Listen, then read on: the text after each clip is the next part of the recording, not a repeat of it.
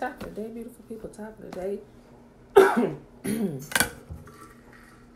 Sorry, I'm running a few minutes behind today. Tiffany, hey girl, hey Alicia, y'all. Betwabu, y'all, betwabu. Y'all, this whole 1 hour daylight saving time is kicking my butt.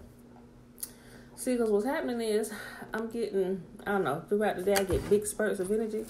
Then I can't go to sleep. I can't, like last night, I didn't go to sleep till after 1. Like I was really trying to go to sleep. And then I couldn't wake up. Oh my gosh. My body still feel like it's about to send a posse out after you. Yeah, Tiffany, okay, let me get started real quick. Drink this water. I feel like something's stuck in my throat.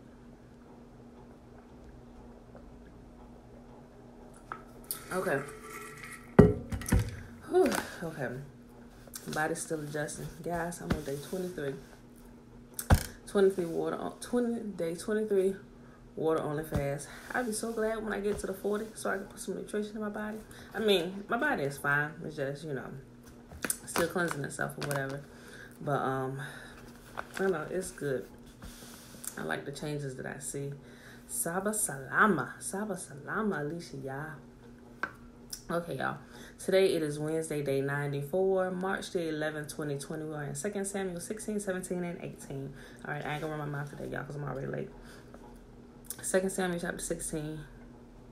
And when David was a little past the top of the hill, behold, Ziba, the servant of Mephibosheth, met him with a couple of asses saddled, and upon them 200 loaves of bread, and 100 bunches of raisin, and 100 summer fruits, and a bottle of wine. And the king said unto Ziba, What meanest thou by these?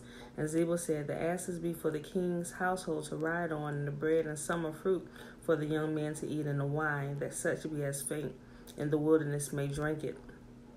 And the king said, Where is thy master's son? And Ziba said unto the king, Behold, he abideth at Jerusalem. For he said, Today shall the house of Israel restore me the kingdom of my father. Then said the king to Ziba, Behold, thine are all that pertain unto Mephibosheth. And Ziba said, I humbly beseech thee that I may find grace in thy sight, O Lord, O king, my Lord, O king. And when King David came to Bahurim, behold, thence came out a man of the family of the house of Saul, whose name was Shimei, the son of Gera. He came forth and cursed still as he came. And he cast stones at David, and all the servants of King David, and all the people, and all the mighty men were on his right hand and on his left. And thus said Shimei when he cursed, Come out, thou bloody man, and thou man of Belial. Yahuwah hath returned thee upon all the blood of the house of Saul, in whose stead thou hast reigned.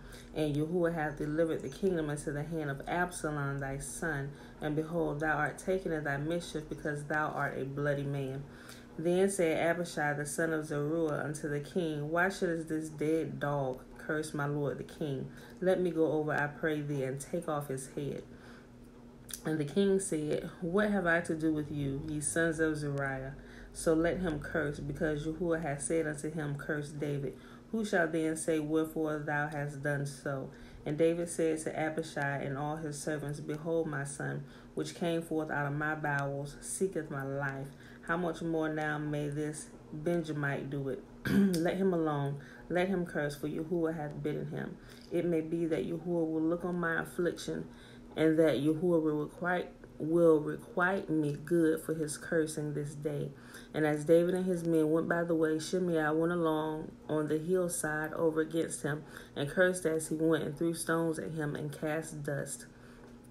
And the king and all the people that were with him became weary, and refreshed themselves there. And Absalom and all the people, the men of Israel, came to Jerusalem, and Ahithophel with him.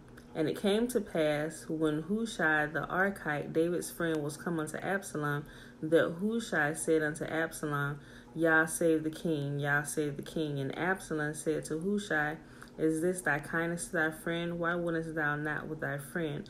And Hushai said unto Absalom, Nay, but whom Yahuwah and his people and all the men of Israel choose, his will I be, and with him will I abide. And again, whom should I serve? Should I not serve in the presence of his son? As I have served in thy father's presence, so I will be in thy presence.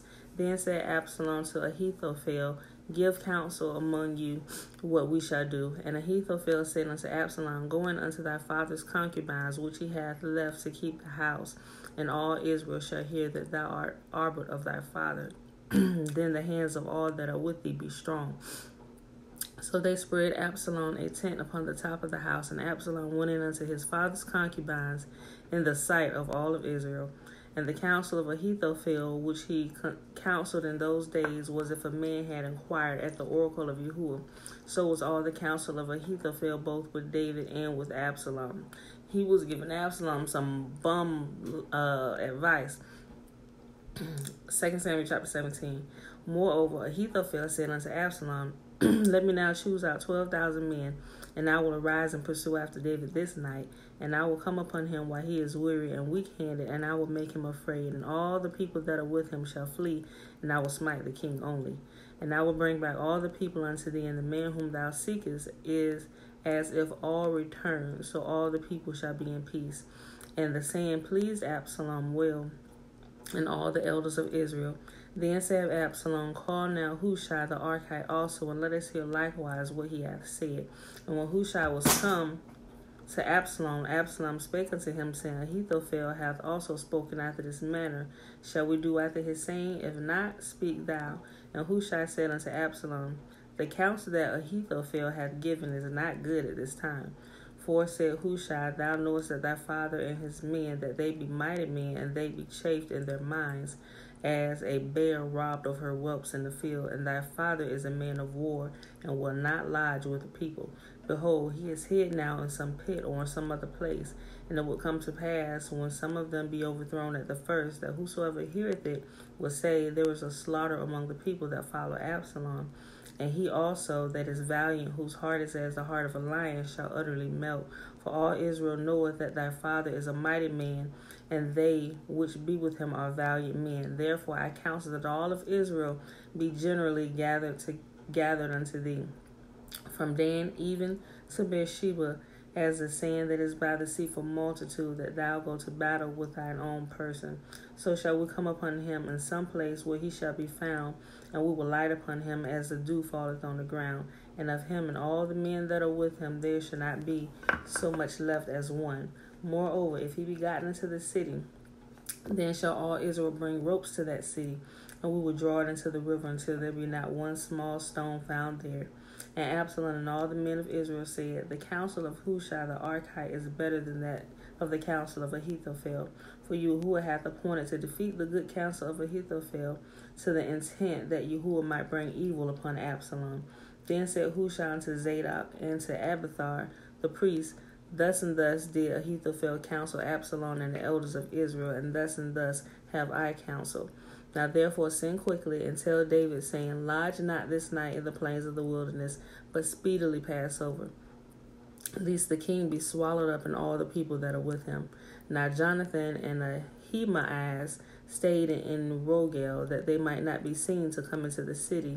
And a wench went and told them, and they went and told King David.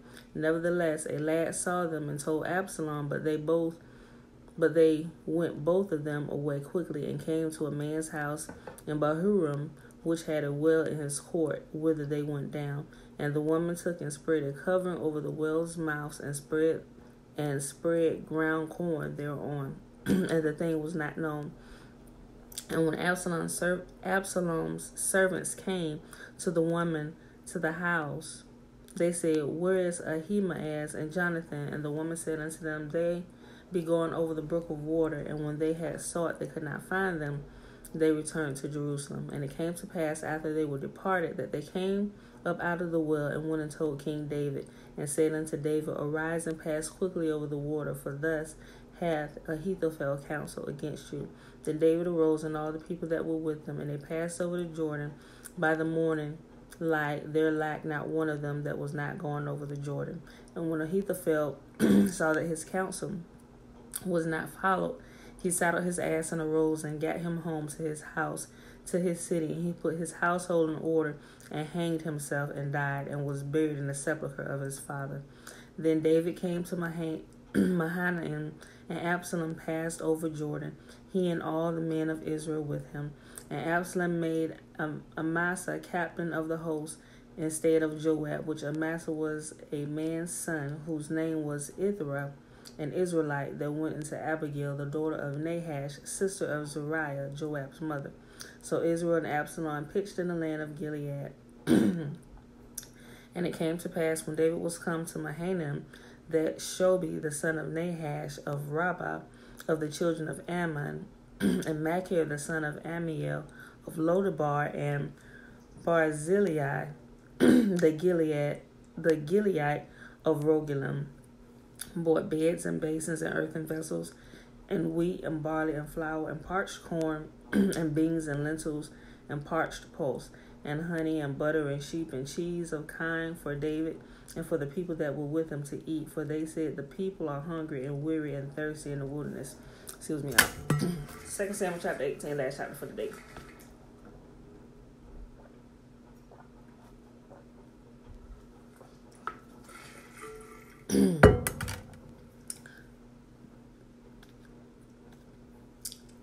And David numbered the people that were with him, and set captains of thousands and captains of hundreds over them. And David sent forth a third part of the people under the hand of Joab, and a third part under the hand of Abishai the son of Zeruiah, Joab's brother, and a third part under the hand of Ittai the Gittite. And the king said unto the people, I will surely go forth with you, myself also. But the people answered, Thou shalt not go forth, for if we flee away, they will not care for us, neither if half of us die, they will care for us. But now thou art worth 10,000 of us. Therefore now it is better that thou secure us out of the city. And the king said unto him, What seemeth you best, I will do. And the king stood by the gate side, and all the people came out by hundreds and by thousands. And the king commanded Joab and Abishai and Ittai, saying, Deal gently for my sake with the young man, even with Absalom. And all the people heard the king when he gave the captain's charge concerning Absalom. So the people went out into the field against Israel, and the battle was in the wood of Ephraim, where the people of Israel were slain before the servants of David.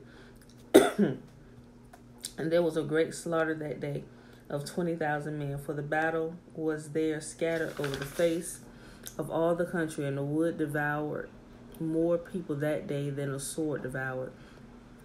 And Absalom met the servants of David, and Absalom rode upon the mule, and the mule went under the thick boughs of a great oak, and his head caught hold of an oak, and he was taken up between heaven and earth, and the mule was under him, and the mule that was under him went away.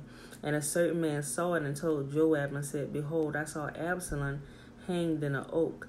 And Joab said unto the man that told him, And behold, thou sawest him, and why didst thou not smite him there to the ground?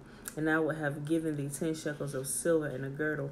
And the man said unto Joab, Though I should receive 1,000 shekels of silver in my hand, yet I will not put forth my hand against the king's son. For in our hearing the king charged thee and Abishai and Ittai, saying, Beware that none touch the young man Absalom. Otherwise I should have wrought falsehood against mine own life. For there is no matter hid from the king, and thou thyself wouldest have set thyself against me. Then said Joab, I may not tarry thus with thee. And he took 3 darts in his hand and thrust them through the heart of Absalom, while yet he was alive in the midst of the oak. And 10 young men that bare Joab's armor compassed about and smote Absalom and slew him. And Joab blew a trumpet, and the people returned from pursuing after Israel, for Joab held back the people. And they took Absalom and cast him into a great pit in the wood, and laid a very great heap of stones upon him, and all of Israel fled, every one to his tent. Now Absalom in his lifetime had taken and reared up for himself a pillar, which is in the king's dale, for he said, I have no son to keep my name in remembrance. And he called the pillar after his own name, and it is called unto this day Absalom's place. Then said Ahimaaz the son of Zadok, Let me now run. and bear the king tidings, how that Yahuwah hath avenged him of his enemies. And Joab said unto him, Thou shalt not bear tidings this day, but thou shalt bear tidings another day. But this day thou shalt bear no tidings, because the king's son is dead. Then said Joab to Cushi, Go tell the king what thou hast seen. And Cushi bowed himself unto Joab and ran. Then said Ahimaaz the son of Zadok yet again to Joab, But howsoever, let me, I pray thee, also run after Cushi. And Joab said, Wherefore wilt thou run, my son, seeing that thou hast no tidings ready? But howsoever, he said, Let me run. And he said unto him, Run. Then Ahimaaz ran by the way of the plain and overran Cushi, and David sat between the two gates. And the watchman went up over the roof of the gate unto the wall, and lifted up his eyes and looked, and behold, a man running alone. And the watchman cried and told the king, and the king said, If he be alone, there is tidings in his mouth. And he came apace and drew near. And the watchman saw another man running. And the watchman called unto the porter and said, Behold, another man is running alone. And the king said, He also bringeth tidings. And the watchman said, Methinketh the running of the foremost is like the running of Ahimaaz the son of Zadok. And the king said, He is a good man, and cometh with good tidings. And Ahimaaz called and said unto the king, All is well. And he fell down to the earth upon his face before the king, and said, Blessed be Yahuwah, thy God, which hath delivered men up to thee that lifted up their hand against my lord the king. And the king said, Is the young man Absalom safe? And Ahimaaz answered, When Joab sent the king's servant and me thy servant, I saw a great tumult, but I knew not what it was. And the king said unto him, Turn aside and stand here. And he turned aside and stood still. And behold, Cushi came. And Cushi said, Tidings, my lord the king, for Yahuwah hath avenged thee this day of all them that rose up against thee. And the king said unto Cushi, Is the young man Absalom safe?